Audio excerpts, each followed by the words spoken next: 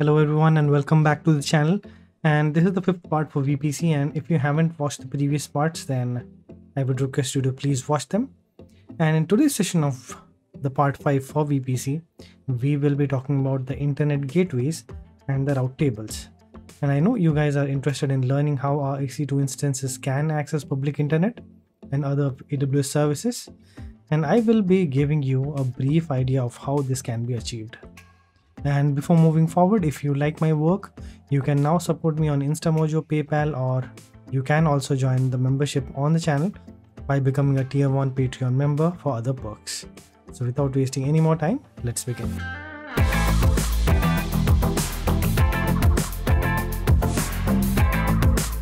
And in today's session of AWS, we will be talking about AWS VPC routing and what are the types of routing, mostly the important ones. And we will talk about what are internet gateways and how we can provide access to the internet. And we will also have a hands-on demo for the same. And the timelines are mentioned in the description as well. So before connecting your EC2 instances, we need to hold on to that thought for some time, and we need to talk about a very important topic that is called routing. The definition tells us is that a routing table contains a set of rules called routes that are used to determine what network or where network traffic from your subnet or gateway is directed. So the most important thing that you need to keep an eye on is where network traffic from your subnet or gateway is directed. Remember this point very carefully, where network traffic from your subnets or gateway is directed. So this can go both ways, like what if the request is coming from an external entity or network, or if a request is going out from your subnet as well. So when you create a VPC, an implicit router gets attached to your VPC. And what does a router do? It helps with the routing, of course, and other things like NAT and traffic management. And it also helps us with connecting to other networks, and there are other purposes as well. So let's suppose you own a logistics service and you have segregated the pin codes of the places of delivery and the delivery executives who will be assigned with the consignment. So let's suppose you get a package delivery for Mumbai. You check the inventory to find out who is the executive that can take this request up, and then you assign the task to that person. How do we know that information exists? We have an idea of this because we have a rule set that tells us if a request comes from a specific area, then who is the one who should handle it, or who is the one that should handle it. And that is what the route table does. And each entry, or what we call as route, in a table specifies a destination and a target. As I told you just now that a VPC has an implicit router, and you use route tables to control where network traffic is directed. So let's suppose you want your application on EC2 to connect to the internet and get access to services on AWS as well. For this, you need the help of the internet gateway. Here you need to be very clear that each subnet that you have in your VPC must be associated with a route table which controls the routing for the subnet. But you might also want to assign your subnet to a different route table that you might have customized for your requirement. For this, we can assign our subnets to custom route tables as well and make use of them. Else it will be assigned to the main route table by default, as you can attach subnets to only a single route table at once. But the good thing is that you can assign multiple subnets to a single route table. So that's a good part. And if we see the visual here, we want our EC2 instance to connect to the internet, that is the public internet. And for that, we need our instance to be on the public subnet. And what makes a subnet public subnet? Yes, if that subnet is assigned to an internet gateway. So the top row tells us that you have your subnet, which is now connected to the internet gate with the ID IGW1245322545545. And this is the subnet that we have, and this is now connected to the internet gateway. And here the way we read the route tables is very important. So if you see the destination of the route, that is basically your 0.0.0.0/0, which actually spans across all the IPv4 addresses. And the target is your internet gateway. that's attached to your VPC. And if I want my EC2 instance to access google.com, we know that google.com is having its public IP mapped to the DNS. For example, it could be 43.22.12.11, which actually falls in the range of 0.0.0.0/0. That's a public IP address. So the IP of google.com becomes my destination IP.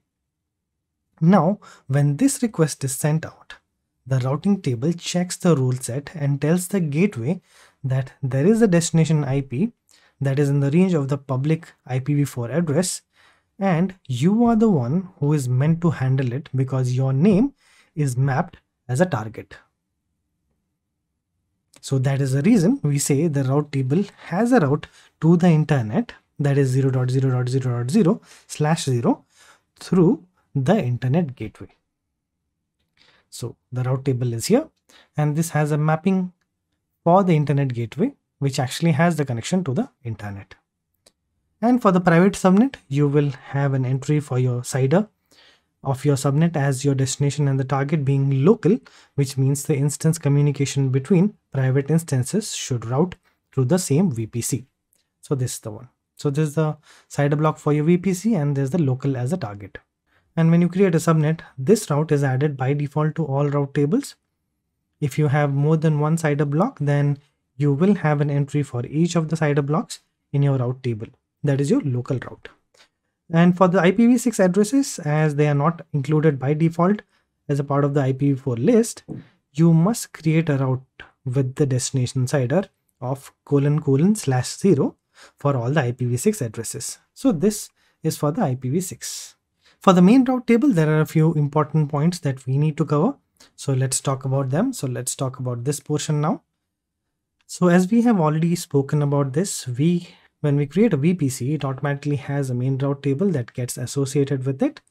And if you have seen the demo, you might have witnessed that that we did not create a route table. It was automatically associated with that. And this main route table actually controls the routing for all subnets that we create that are not explicitly associated with any other route table. So as we might want to assign our subnets to a different route table that we might have customized for our requirements, we can assign our subnets to custom route tables as well and make use of them. Else it will be by default assigned to the main route table. And you can add, remove, modify routes in the main route table, but you cannot create a more specific route than the local route, that is pointing to the same VPC. And you cannot delete the main route table, but you can replace the main route table with a custom subnet route table that you have created. And you cannot set a gateway route table as a main route table. So these are a few points that you need to remember for the routing tables for the main route table. I hope it was clear. Let's move. So I think by now we have the idea of what a custom route table is, but let's discuss a few points here as well.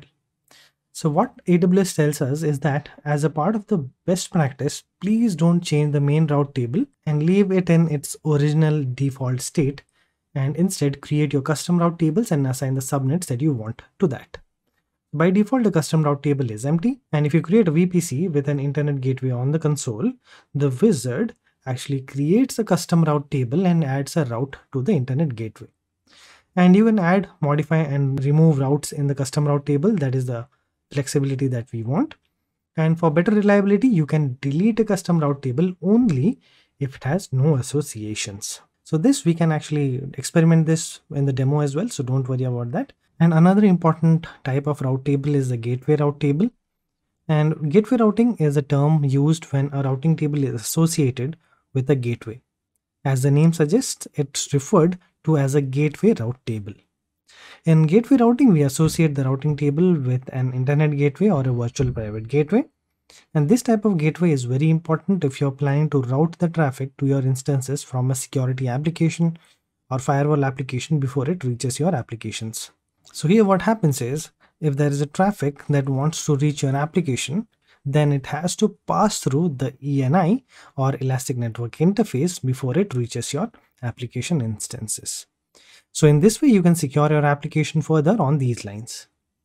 And there are several rules and constraints to using a gateway route table. I want you guys to please read them in detail in the AWS documentation as well. And the important one that I wanted to share was that when you think of gateway route tables, you must remember that you can only specify a local or a network interface as a target. You cannot specify any other type of targets, including individual host IP addresses.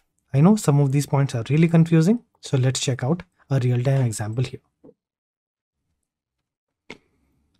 So this real-time example tells us a story about a design which has a middle box application which can screen the incoming traffic before it reaches the application instances. And middle block application can be a device or a software that acts like a firewall or NAT or a traffic filter. It is a concept that is widely used in modern application design. And the basic idea for the design would be, first you have your application hosted on EC2 instances, which is being guarded by the application network interface or the ENI, and we have an internet gateway attached to the VPC which lets traffic come by. Here our firewall app actually inspects all the traffic that enters and leaves the VPC through the internet gateway. Now let's understand how the routing table is configured to ensure that our design only lets traffic coming from the internet gateway to pass through the firewall application and the ENI before it reaches the application that is hosted on the EC2 instances. So the route table 1 or the route table A. For the destination that is falling in the CIDR block of 10.0.1.0/24, the target is set to be the ID of the ENI or the Elastic Network Interface. And any other instance has to be iterated over the local same VPC. So as you can see here, the CIDR block that actually wants to have access, so this CIDR block, the subnet B, so any destination IP that falls under the CIDR block for the subnet B has the target for ENI, which tells us that is basically has to pass through the firewall app. The route B actually that you see here, if the traffic is being received the same way the instance has to access the internet. For this, the route table B tells us that all the IPs in the CIDR block 0.0.0.0/0, that is basically all the IPs in IPv4 that has to pass through the internet gateway. And the route table C that you see here as well, all the IPs in the CIDR block that we have, that is basically all the IPs in the IPv4 address list that has to pass through the ENI, as we are trying to restrict control to the ENI and all instances are required to pass through the ENI itself. And if you try to understand the property here, we will get a clear understanding of how smartly we can control access within the subnet. We have the internet here. And if suppose there are requests coming in from the instances, they have to pass through the firewall app and then through the ENI to get access to the instances that we have. And the same goes when our application are willing to access the public internet, they have to pass through the ENI, then to the public internet that is with the internet gateway. So you can also design applications like this. So I hope you now are getting a very bleak understanding of how the internet gateway and the design actually works. So let's move on. So now that we are aware of how instance is able to access the internet, or for that matter, we want to access our EC2 instances from the local desktop or laptop that we have, we want our instances to have visibility so that we can have a transaction, and this visibility is provided by the internet gateway. And as we have rightly mentioned here, an internet gateway serves two purposes. The first one is actually provides a target in your VPC route table for internet routable traffic. And it also can help you perform network address translations. So don't worry about NAT. That's what we are going to discuss in the next upcoming sessions. And AWS tells us an internet gateway is a horizontally scaled, redundant and highly available VPC component that allows communication between your VPC and the internet. And it supports both IPv6 and IPv4, and there's no additional charge for having an internet gateway in your account. So you don't have any charges for having an internet gateway. And if you're still thinking about what an internet gateway is, I would like to tell you that please don't think it's some rocket science stuff. It's just a logical interface that helps you to connect to the internet from the VPC. And it's not a physical device. And if your VPC does not have an internet gateway, then the resources in the VPC cannot be accessed from the internet. Conditional 2, if in case you have something like a VPN connection or a direct connect to your on-premise office for your traffic flow. So the next important thing, and the thing that we are here for, is to understand how to enable internet access. So here is our VPC with our subnet for our AZ that has an EC2 instance that needs internet access, in turn has to be accessible from the outside world as well. So for that to work, the first step is to create an internet gateway and create a route table for the subnet that we have our instances at. But even before that, we need to ensure that our instances in the subnet have a globally unique IP address. That can be your public IPv4 address that we have, like this one here, or elastic IP address or a IPv6 address. Because in order for instances to be accessed from the internet, we need to have a public IP attached to that. But that doesn't solve the problem there. You also need to make sure that the network access control lists and security group rules. So you have to ensure that you have the network access control list and security group rules allow the relevant traffic to flow to and from your instance. And once you have added the route for your subnet and for the incoming traffic to be passing through the internet gateway, you should now be sorted out and you should be able to access the internet. And your instances will also be visible from the local machine. And the note that you see here below, to provide your instances with the internet access without assigning them public IP addresses, you can use a NAT device instead. That is what we will learn in the next session. So if you haven't subscribed, please do that right now. So let's discuss some points on the internet access for the default and non-default VPCs. Because you might say to me that Pythoholic, we did not create any internet gateways to access the public internet. And we were also able to access our instances from the local machine when we did not create any VPCs and we were using the default VPC. So for this, we need to understand the below differences with what actually comes by default for you to access the internet for your VPCs. The first one is internet gateway. So with the default gateway, it comes automatically with the default VPC. But for non-default VPC, it's yes. But if you created the VPC using the first or second option in the VPC wizard, that is from your console. Otherwise, you must manually create and attach the internet gateway.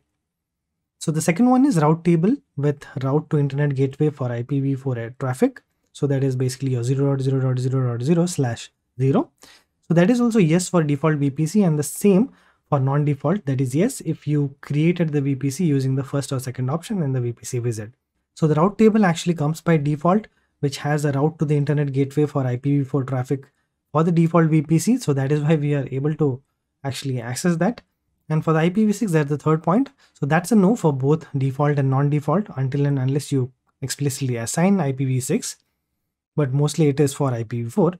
And next up is for the public IPv4 address automatically assigned to instances launched into the subnet. And yes, it is a yes for the default subnet, and that is why you were able to access the internet without creating an internet gateway, because the public IPv4 address automatically is assigned to instances launched into the subnet. So if you select the default subnet in your default VPC, a public IPv4 address will automatically be assigned to this. And for the non-default, you need to specify that. So it's a no, and that is for the non-default subnet. And for the IPv6, it's no for both as predicted. So now that we are at a state where we have an idea around how this works, let's see this illustration and understand what we are trying to achieve in the demo. So we will be creating a public subnet with the internet gateway, and we will create the route table that will have the routing entry for the instances through the internet gateway. And that is how we will be getting the public internet access, and that's what we will be trying to achieve. And hopefully we should be able to do that, and that should not be that difficult for us. And the yellow line that you see, or the yellow dotted line that you see here, is what we will have as our path to reach the public internet. I hope it was clear. Let's move on to the demo then. So let's start off with the demo, and here we will be creating a VPC. So if you haven't watched the previous episodes on how we actually created the VPCs, don't worry about that. We will create a sample VPC here as well. So you can follow the same things as we are doing here, and you can also do this demo. So first thing that you need to do is you need to go to the all services and click on VPC, or you can just right click on this and open a new tab, or you can click the one if you have recently visited. You can just go to your VPCs and you will see an entry for your default VPC. So this is the default VPC that you have. It has a default VPC ID and it also has the IPv4 CIDR. So that is basically yours. So 172.31.0.0/16. So it's a good one, but we have to create our own VPC.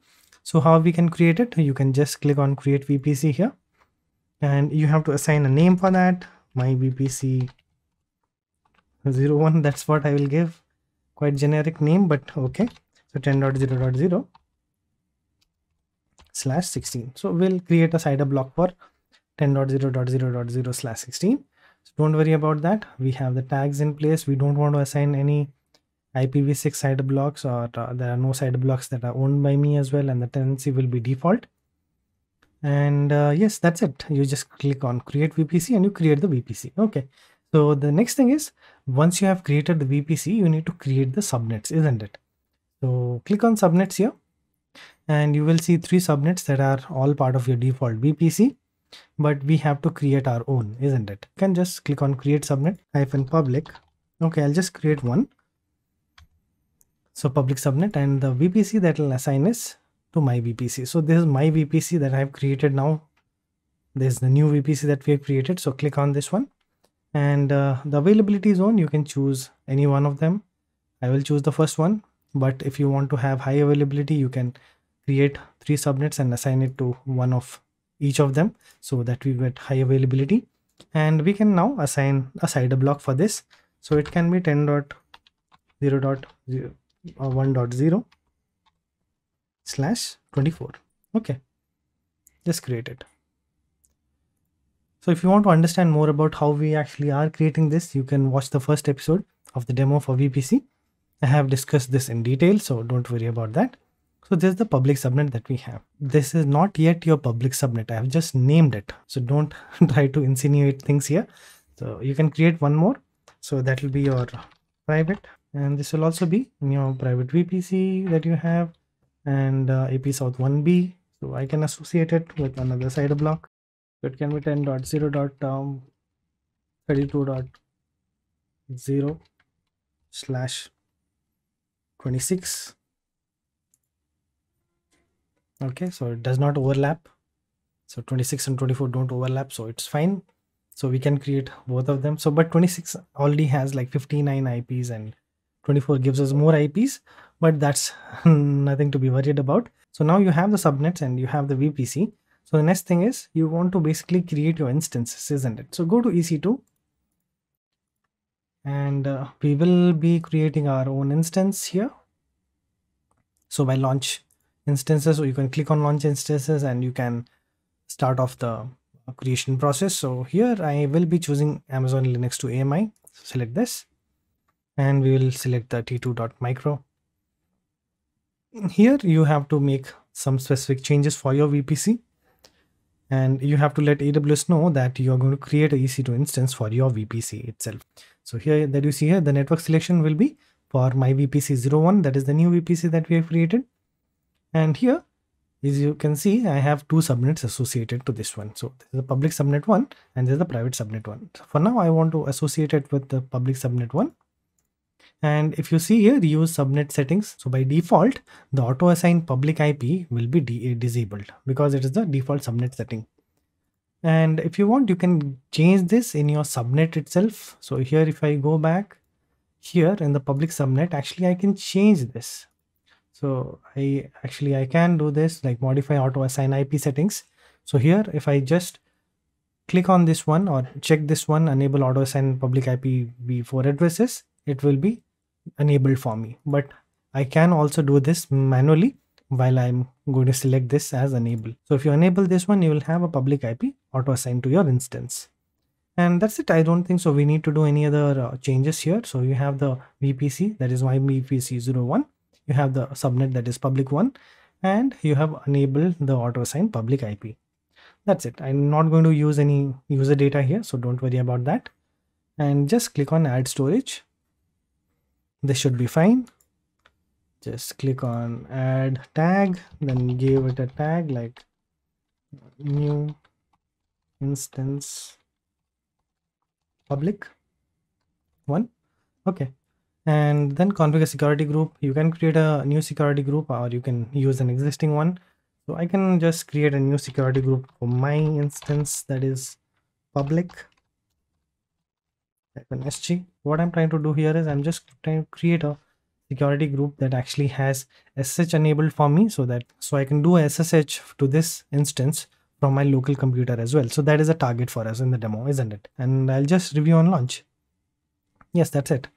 Create launch, and yeah, you should have your EC2 key. I have mine, so I don't have to worry about this. I can just click on launch instance. So now you can click on this ID to view your instance also. So you can just click on this, and yeah, so this is now created. This instance is now created, and this is running. And if you click on this, so now once you've created the instance, you will have your public IPv4 address attached to it.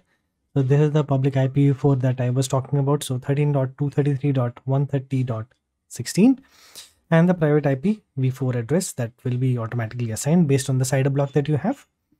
And this is the one that we will be using to connect to our instance that we have created here. So let's copy this and let's go to the terminal, and I will try to connect to this instance.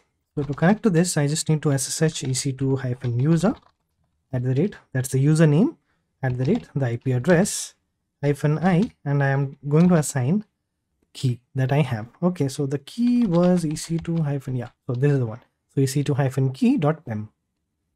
And if you're using Windows, then you can use the default terminal as well. Don't follow the same thing that I'm doing here. I'm using PowerShell because I'm comfortable with this. And if you want, you can just use the terminal if you are more comfortable using the terminal itself. And now you just need to hit the enter button, and let's see if it is able to connect. Okay, so now as we expected before, like I think already you also expected this. So this has connection timed out. So now we are not able to connect to this instance because we don't have internet access to this instance from the outside world. So for that, what we need to do, we need to create the internet gateway, isn't it? So let's go and create our internet gateway. So here you have the subnets, and if you see, and the VPC that you have here, the VPC that you select on this one. So if you select the VPC here, you have the routing table. Okay, so this is the main route table for us. So the main route table, what it tells us is that all the routes that we have for 10.0.0.0/16 will be routed to the local as a target. So these two are the default subnet associations. They have not been explicitly associated with any other route table, and therefore associated with the main route table. So if they are not associated explicitly with any other route table, as I already told you before, they will be associated to the main route table itself. So now we can go to the internet gateway here. And we have the default internet gateway that is already attached to the VPC ID for the default VPC. And you can just click on create internet gateway and you can create your own. So my VPC IGW. Okay, one. So this is the name that I want to give for this internet gateway, and just click on create internet gateway. So once you've created this internet gateway, you see the state is detached, right? So what you have to do is you have to create the internet gateway and attach it to a particular VPC. So I can go to the actions and I can attach to VPC. So here I can select the one that I've created. So my VPC 01. So just click on this one, and you have the AWS command line interface command as well. So this is the command AWS EC2 attach internet gateway -VPC ID, this one. And the internet gateway ID is this, and region is AP South 1. So you can copy this and you can run it from the terminal as well. And you can click on attach internet gateway. And this internet gateway will be attached to your VPC ID, that is my VPC 01. So now our internet gateway is attached to the VPC. So let's see if we are able to connect to the instance or not. No, still no luck. Also going to time out. I know that. So what is the problem now? So as we have the internet gateway, but there are no associations to it, isn't it? Because we have not created any route tables. So for this, you need to create a route table. So when you come to the route table section, you see two route tables, isn't it? So these are the default route tables that are assigned to the VPC. So this is the VPC ID for the VPC that we created, and this is for the default VPC. So these are the main route tables for each of them. And as we already had discussed before, that we can create our own custom route table. So that is what we are going to do here. And you can create a route table here by clicking on create route table, And here I'll just give it a name. So route table hyphen public IGW01. So this is something that I can assign it to it. And I'll assign this to my newly created VPC. And I don't want to add any tags here. So you can just create the routing table now. So you can just close it and you will see the new route table that has been created. So there's the new route table, rt-public-igw, and this is not the main route table. So as you can see here, this is not the main route table. And for the public internet access to work, we have to assign the IGW or the internet gateway to our routing table. So what you can do, you can select this route table and you can click on this and you can edit the subnet association or the route propagation or edit routes. So what I can do is I can just click on routes and I can add the routing position also. So here I can add a route here. So for this, I will add 0.0.0.0/0 and I will give it the internet gateway and I'll assign this internet gateway that I have created. And I can save the route. So the routes have been already assigned here. So let's check if our instance is able to communicate now. Still no. What is the problem then? Now we have created the route table. We have created the internet gateway. What else is left then? The only thing that is left now is subnet association. So here for the routing table, we don't have any subnet associations yet. So what I'm going to do, I'm going to edit subnet associations. And I am going to associate this public subnet to the routing table that we have here, RT public IGW01, and click on save. So which was now publicly associated or which was now associated to the main route table now is associated to the custom route table that we have. So if you want to see the main route table again, you can just click on this one. There's the main route table that we have for the VPC that we created recently. Then you can just click on this one and here you will see the routes. So this is the local route that we have and the subnet association will disappear for the public one. And because it has already been explicitly associated with the custom route table that we have here. And that is why you will only see one reference to the private subnet that we had. And the public one is already assigned to this one. We have the internet gateway ready. We have the route table that has been set. We have given the path for the internet gateway. And we have associated the subnet as well. So this time we should be able to connect to the instance. So let's go and check that out. Yes. So this is the public IP that we use to connect to the instance. But if you see here, EC2 user @IP 10.0.1.195, this is the IP for the private IP that we have associated with the instance. So if you go to the instance once again, the instance that we have already created right now. So if you see, this is the private IP. And this is the one that you're going to see on the terminal as well once you connect to this one.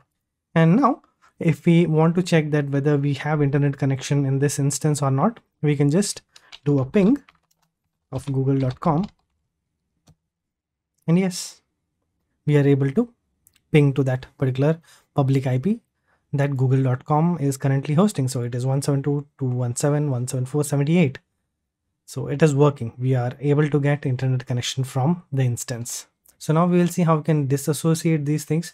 So if suppose you want to delete all the things that you have created, first of all, terminate the instance that you have. So go to the instance state, and then just terminate the instance. And then I'm going to go to the subnet association that I have, and I'm going to remove the entry from here. So edit subnet association, and I will just remove the association by unchecking on this one, and I'll click on save. So I have removed all the associations from the subnet that I have from the routing table. And here in the routes, I'll just edit the routes and I will remove this internet gateway association as well from the routes, and I'll click on save. And now I can just right click on this and delete route table. So now only I'm left with two default route tables, and I can go to the same internet gateway here as well. And I can just click on this newly created internet gateway and I can detach from the VPC. So now it has been detached. I can click on this again and I can delete the internet gateway. I have to just confirm this by typing delete. So now it has been deleted. So you have cleared the internet gateway, you have cleared the route table. Now what you can do, you can just delete the subnets.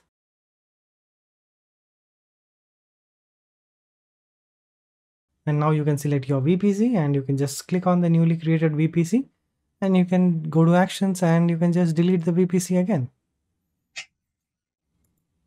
So it might tell you that, yeah, this will also be deleted because the security group belongs to this one. So you can just click on delete and click on delete again. Now your VPC is deleted and you are left with the default VPC. And please don't delete this one. I don't think so you can delete it, but there is an option to delete this as well. But I am sure that you want to make use of the default VPC to create your instances. So please don't delete this. So this was something that I really enjoyed and it's very simple as a demo. And I want you to create your own VPC and experiment with that.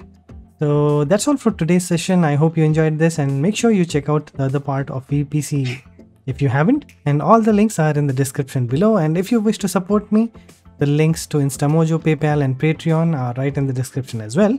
So until next time, it's Pythoholic signing off.